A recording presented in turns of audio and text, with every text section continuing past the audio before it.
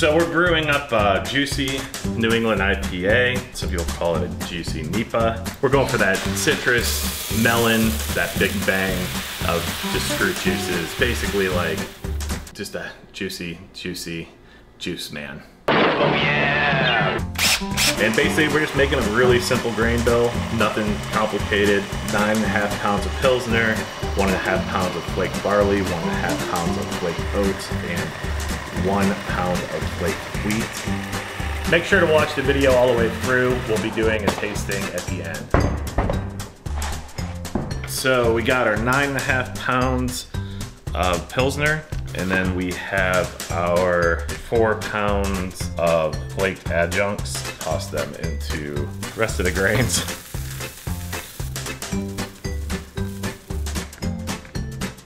Water profile's been adjusted to enhance the New England IPA style we're after, looking for a little bit of that haze.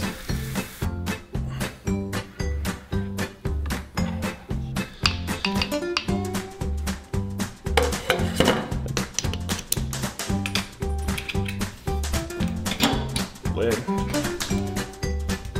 We're gonna mash at 150 degrees Fahrenheit for 60 minutes.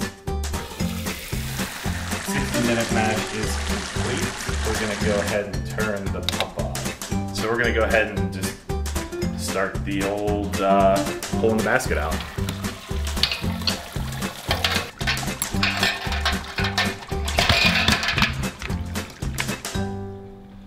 While that's straining for the next couple minutes, I'm just gonna hit the AM button to turn it to manual mode. And we're gonna set it to 100% of power to get this thing up to a boil. And then hit set, and you're good.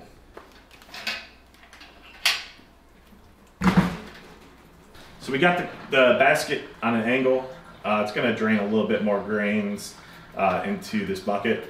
You can go ahead and just dump the sweet wort back into the kettle after it drains for a few minutes. When you put it on an angle, it just gets a little bit more out.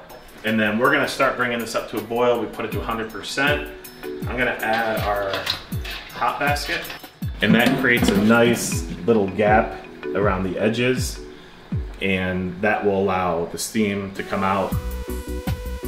We are up to a boil. We're gonna boil for 75 minutes. We're gonna add some sugar. With 60 minutes left in the boil, we're just gonna do a 1/2 pound.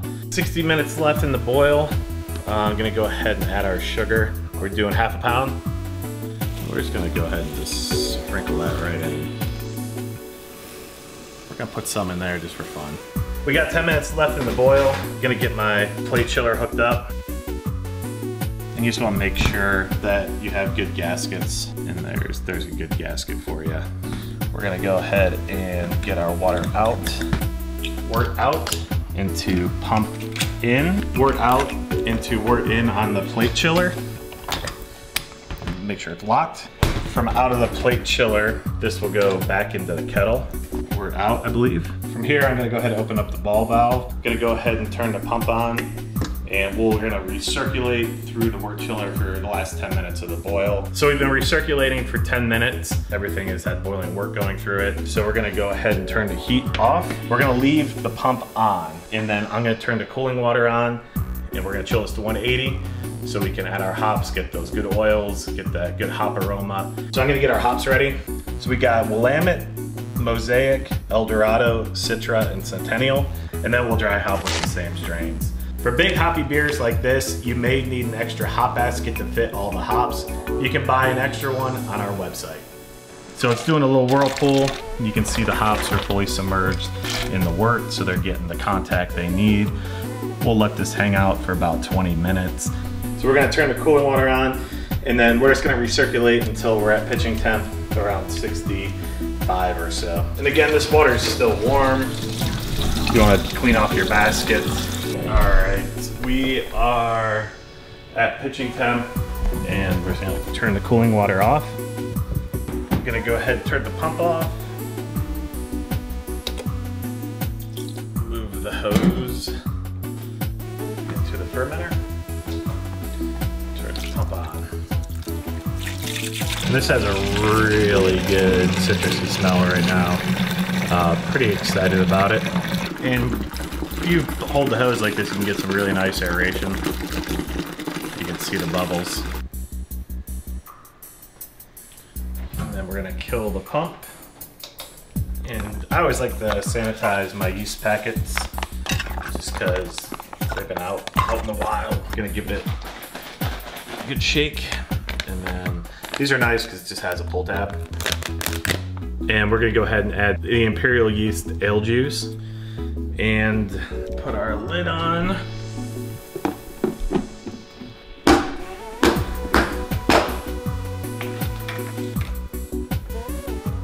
Before we aerate, actually let's take a gravity reading if we can. I'm gonna go with 1060. 1060, be a decent size IPA, not too big, not too small. So we're gonna aerate for 60 seconds. So we're gonna go ahead and get our airlock installed. And I always just use Star Sand. I always use a little bowl like this. That way I have it when I'm ready to add the airlock. Airlock is in. I use a piece of tape to tape the temperature probe to into the fermenter until Monday, and then we'll start dry hopping, and we'll probably do that late in the day Monday. So we will see you on Monday. All right, we brewed the Juicy NEIPA Friday. It is Tuesday. I wanted to dry hop it Monday, but things got away from me in the office. All right, so we had a bit of a blowout. So fermentation was super active. Probably should have put a blow off valve on it. Not a huge deal. I'll clean the lid off and we'll put a new airlock in. Go ahead and take this airlock out. The key to opening these buckets is to have a bucket removal tool. We should have these on our website, so you can find them there. You can see that fermentation is still really active, and that's one of the tricks with brewing these style beers is you want to add the first round of hops while fermentation is still active. So I always like to sanitize my hop bag. All right, so we got 2 ounces of Citra, 1 ounce Centennial, 1 ounce El Dorado, 1 ounce Mosaic, and about a 1/4 ounce of Willamette that I just had laying around that I wanted to use up. All right, I got my lid. We're just gonna go ahead and add our airlock. It smells delicious. Fermentation's real happy. So we'll be back.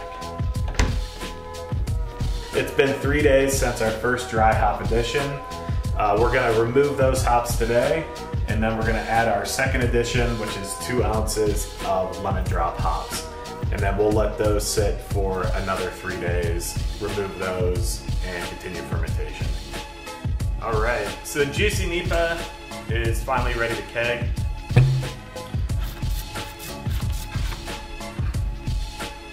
All right, we're gonna do our final gravity.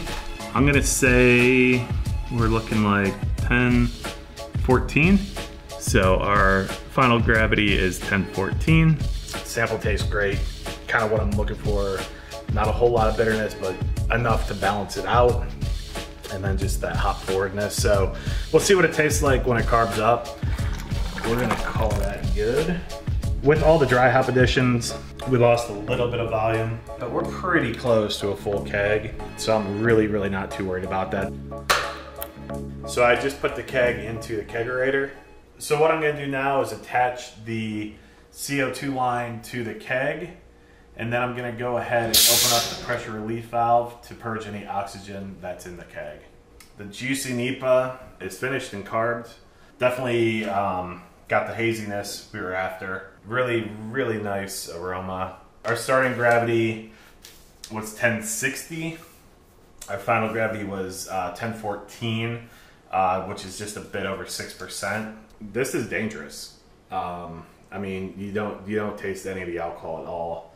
Super balanced, really nice body to it. Super smooth, just super juicy. I mean, juicy is probably the best way to put it. Almost like a grapefruit juice or an orange juice, pineapple.